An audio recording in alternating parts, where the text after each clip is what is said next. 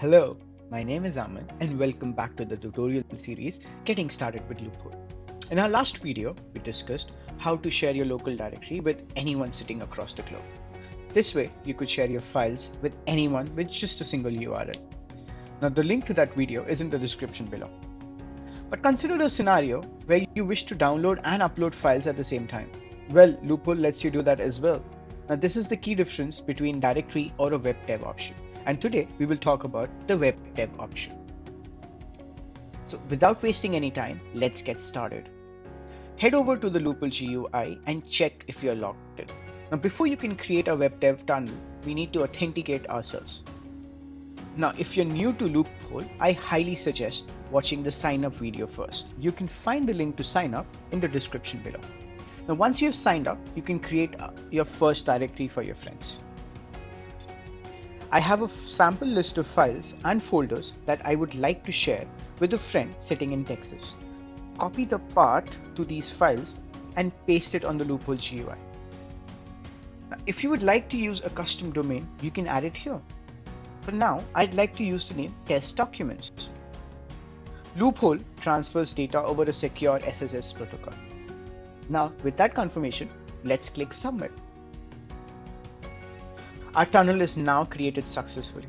If you see a red sign here, you might have done something wrong. So just restart the same process and follow those steps. Now, copy this URL. There are multiple ways to share the URL. So we can start by mounting the file locally.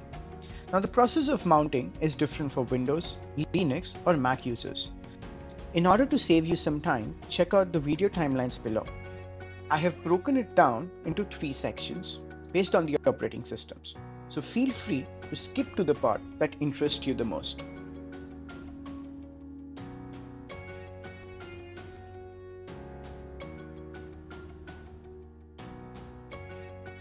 We will first start with Windows. In order to mount it locally, go to the File Explorer and you will see the file system for Windows. If you go here and right click, choose Map Network Drive as from the options. Now, the Mapped Network Drive screen pops up. Choose the drive name and paste the URL we obtained from Loophole at this folder field. And now click Finish. Great! All my files are now available via this drive. I can download or upload to this drive. If you want your friend to upload files to your PC, he can simply drop files in this folder, or he can download files from here as well.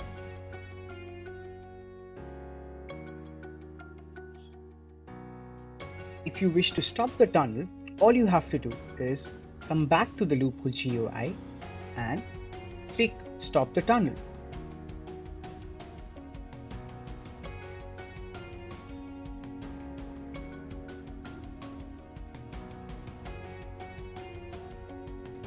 For Ubuntu users, click on the location in the file manager.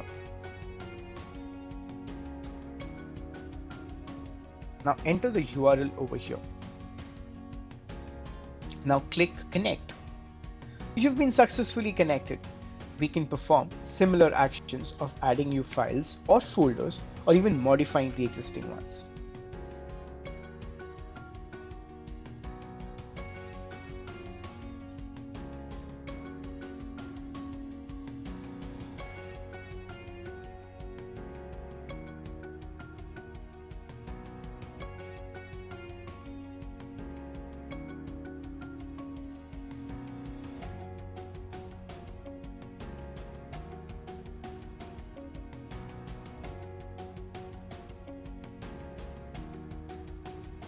Let's move to the macOS.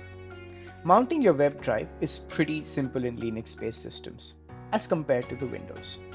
Click on Go and select the last option, Connect to Server. Now enter your URL in the dialog box and click Connect.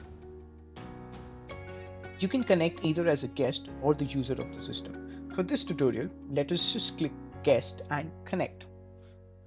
You're now connected. You can transfer files from the server to your system or copy files from your system to your server. Great. In this video, we understood how to implement WebDAV with Loophole. For more such tutorials, visit us at loophole.cloud. Until next time, happy coding!